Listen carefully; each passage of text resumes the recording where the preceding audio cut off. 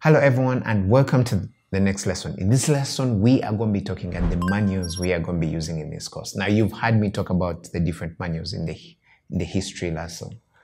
Now, because this class is quite international, so we are going to be looking at manuals from different countries because everyone who comes from their own country, they want to use their own manual. And again, as I explained in the class, ASSHTO is kind of the grandfather of all manuals.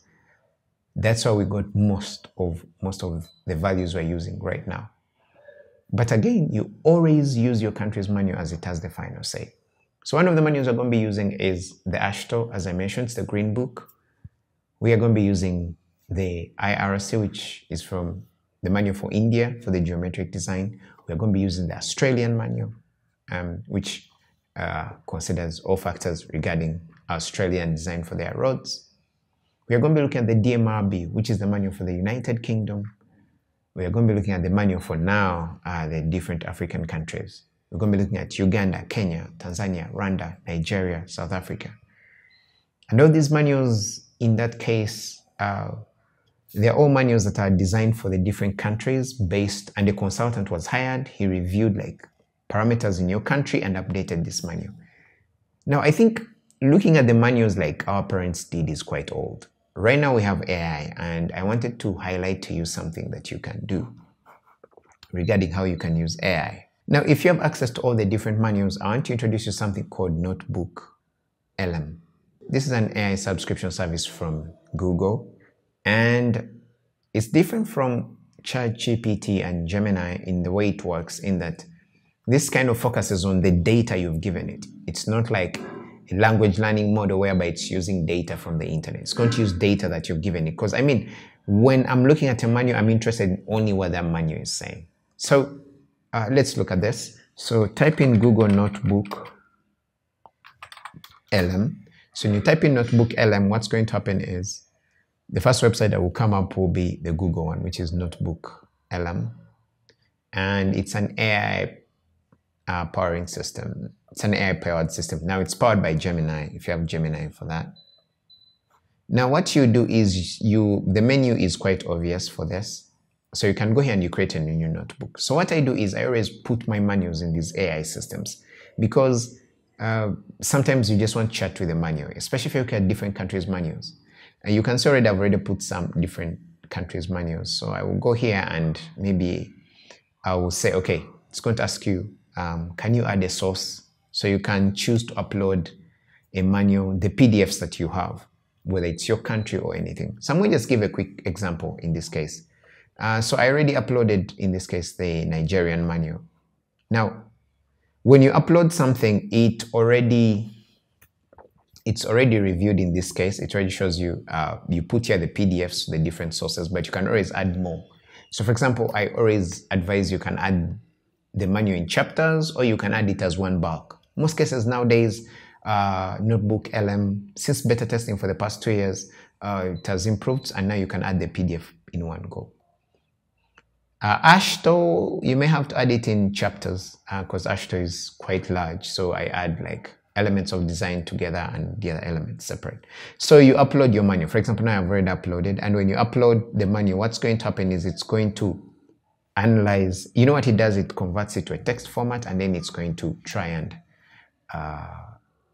convert that into a format that the language model can understand.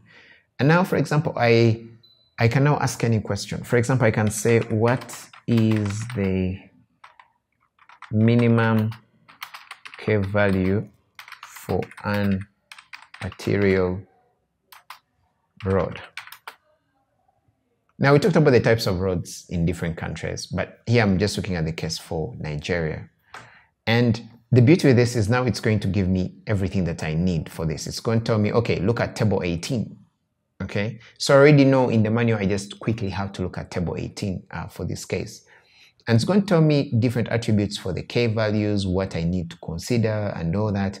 And you can now keep chatting with this manual all this time. And what I like about this is you can now always go and you can save this note. You can click here on save this note. Okay. And the beauty with this is I can tell the manual, show me table 18.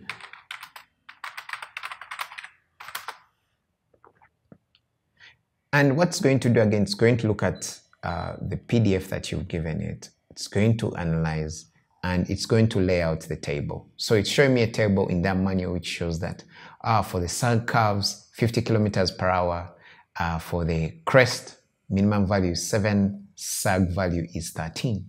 Now you may find in your country this is very different. Some countries have 10 as the minimum for the sag. Some have 12, some have 13, some have all this. And this is the beauty of why I want you to get the different countries' manuals and you check all these values out.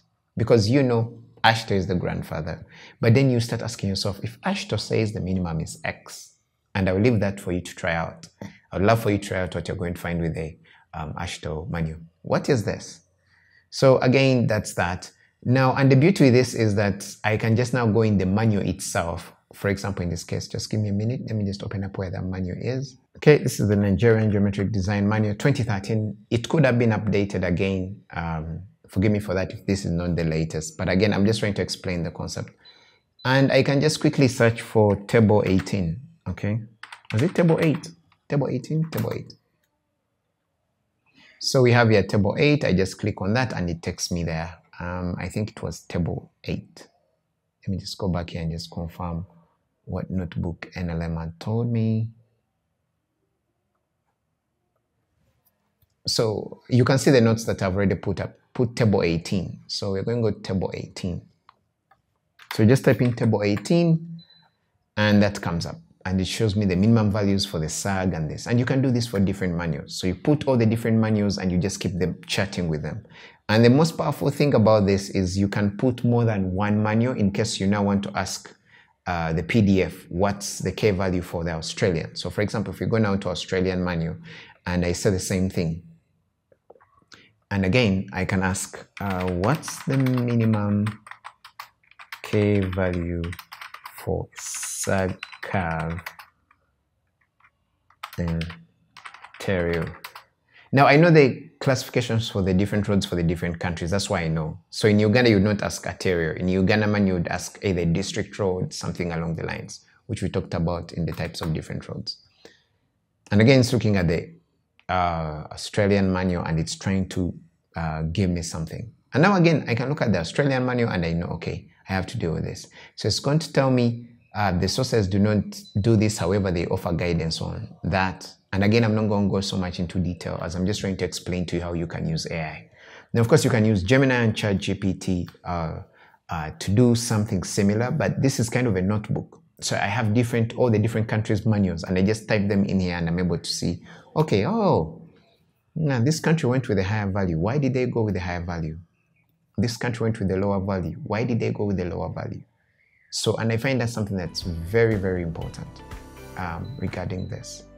So what I want you to do is get the different countries' manuals, go to NotebookLM, which is from Google. If you fail to access it, turn on a VPN, that will make it free. And now you'll be able to access it. After that, what you're going to do, you're going to put in all the different countries' manuals that we've highlighted that we're going to use for the course. And now all you have to do is just keep checking the different parameters based on that. Otherwise, I hope to see you in the next lesson.